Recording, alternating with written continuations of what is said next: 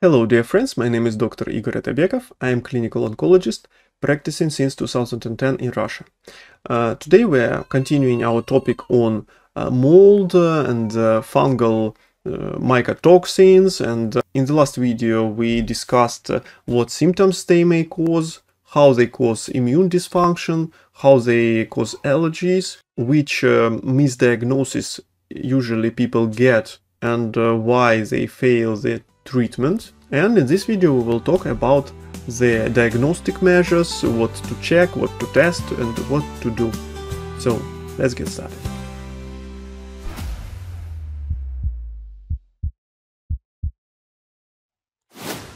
So first of all, you must check visually if you have mold anywhere in your apartments or in your working place, and if you find it, struggle with it. It's not good to be chronically exposed to mold. Next one, you can call for some services that will check, take the samples, check what is that. Some will take it just from the air in the middle of the room, some will take the samples, but the best way is to take the dust and take several samples in different places. Next one, allergy skin testing is not very helpful because there are 400 different types of mycotoxins and a lot of types of mold fungi, but we have a very limited number of skin test samples. And if this test is negative in you, that doesn't mean you don't have any exposure to any mold. And IgE in serum seems to be not very helpful. Next, one more method is re-exposure. For example, the person lives in his mold-affected apartment and he's got this sick building syndrome. Then he transfers to some other place, lives there for 1 month, he gets better, then he gets back to his previous place and re-experiences all the symptoms. That means there is something that causes it in his first apartment. Next, many scientists, they offer to check mycotoxins in urine. The problem is when we eat many foods like beans, coffee, different grains, beer, grapes, fruits, it may all have some small amounts of mycotoxins. And of course these mycotoxins will be found in urine, but it doesn't mean that the person has any problems with mold. And actually there are, again, 400 different mycotoxins. There are other tests, VCHS testing, visual contrast scale, and MSH, leptin, antibodies tests. We'll talk about it a little bit later. I want to tell you that I read a lot of different articles and a lot of algorithms from different countries, official or some PubMed articles, and there is no single consensus, no single perfect method, no single perfect treatment. But we'll discuss what we have. Some are very interesting and promising. Dr. Andrew Campbell is a doctor who works with mold for many years and researches mold, and according to his opinion, the best way to check for mold exposure is to check for immunoglobulins G against mycotoxins. And as the doctor says, that if we're talking about viruses, bacteria, fungi, parasites, IgG means previous exposure.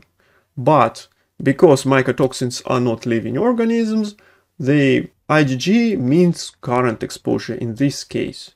And if mycotoxin is not there anymore, this IgG will go down very fast. Unfortunately, only few labs in the world can check for this IgG against mycotoxins. Antibodies class E may be sometimes valuable, according to Dr. Campbell, if there is also mast cell activation syndrome. So again, serum antibodies against mycotoxins. Tests that are lacking evidence are organic acid test and HLA type test. These are not valuable. So IgG against mycotoxins, IgE, not against mold, against mycotoxins.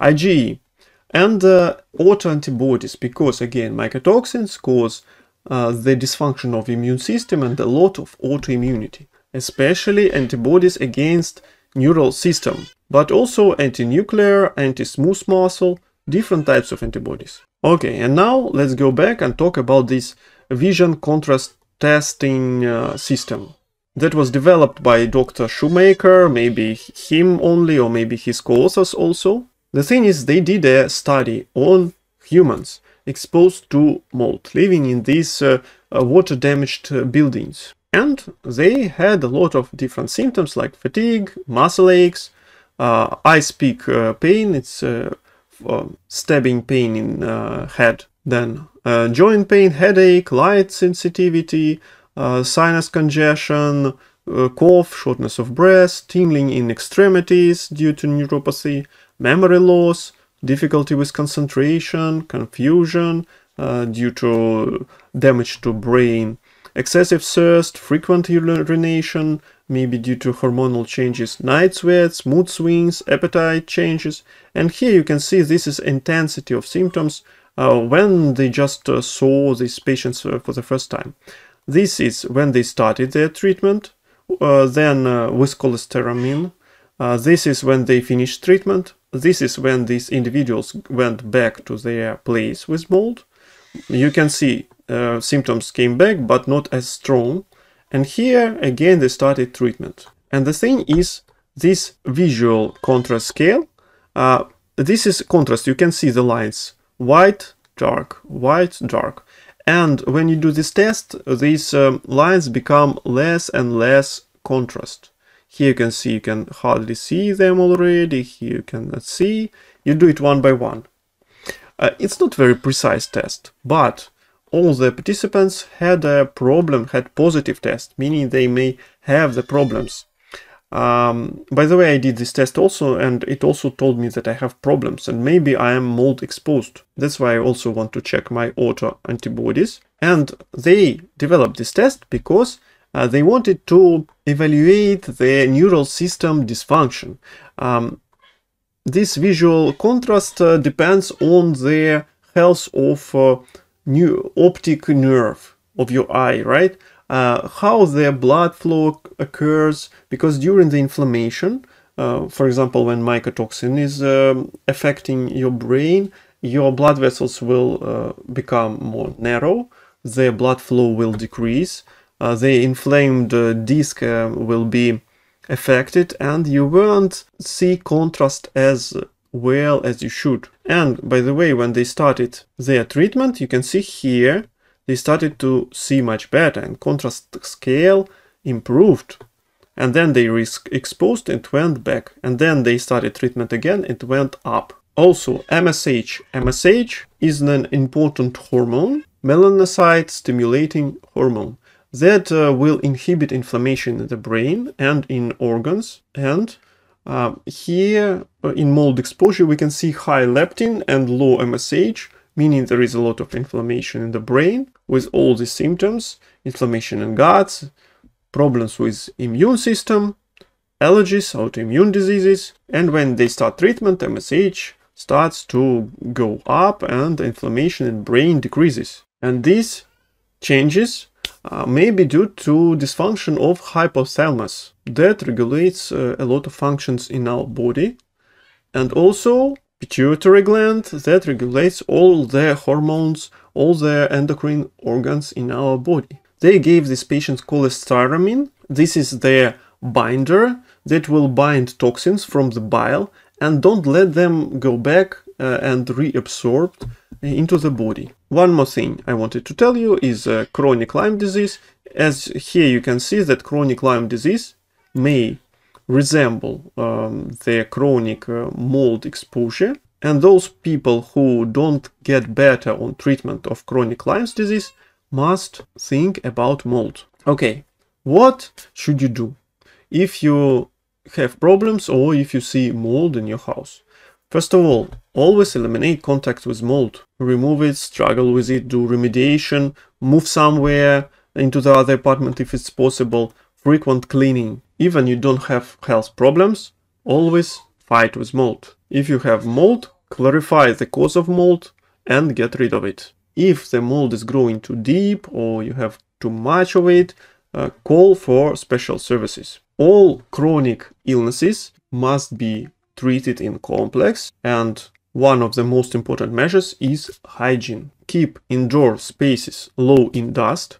Mold loves dust very much. Damp cleaning, mopping, is better than dry cleaning. If you use vacuum cleaner, please use HEPA filter. For construction, diffusion tight materials should be used. Tiles, plastic, special paints, vinyl wallpaper, glass fiber wallpaper. Use antiseptics for construction materials. Always control your humidity. Buy the tester for yourself. It should be not more than 50, the relative humidity. Better look here. I have less than 40. Good. And do not use humidifiers, or aquariums also can increase humidity. Try not to have home plants, because soil always has mold. At least don't put it into your sleeping area. Provide adequate ventilation. No carpets in bathroom.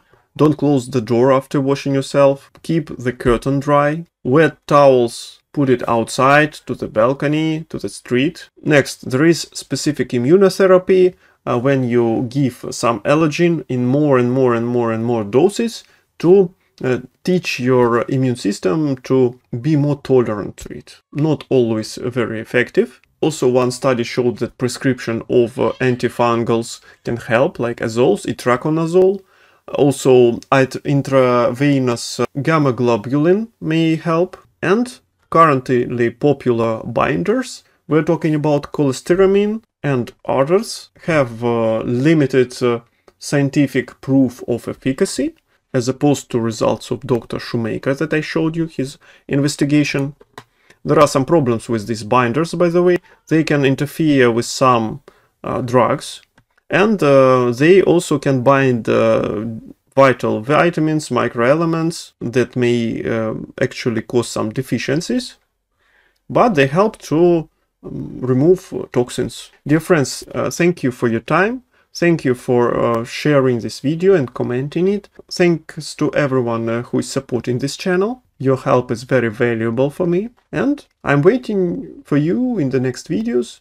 We will talk about parasites, we will talk about radon, the radioactive gas that is, by the way, the risk factor and #2 cause for lung cancer after smoking. So we'll have a lot of interesting topics. See you in the next videos. Goodbye. Don't be afraid, Dr. Igor.